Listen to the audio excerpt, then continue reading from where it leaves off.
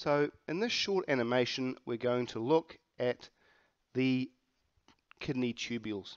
Okay, so substances like urea are filtered out of the blood and into these tubules. Useful molecules and most of the water are then reabsorbed back into the blood.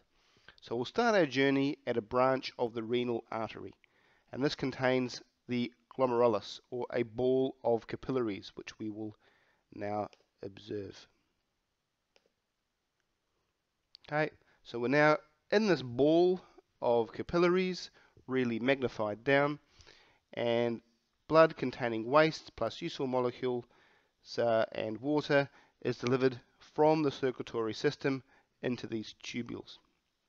So this is also known as a Bowman's capsule, and it contains a large number of these glomerulus, and blood is filtered under high pressure, essentially through ultrafiltration, and waste plus some useful molecules plus some water is filtered into the kidney tubule for reabsorption.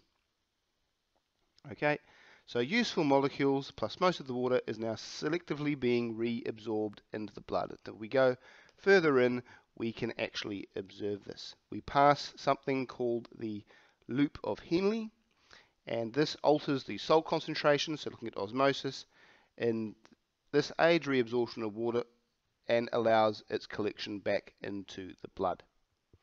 So now, from this loop of Henle, the kidney can reabsorb water through this long tubule, and the blood now goes through into the renal vein this time. So the blood contains these useful molecules and water, but is now cleared of the wastes, which is now returned back into the circulatory system through the ureter to be excreted as urine, as we can see from these yellow substances which are now being emitted from the tubule.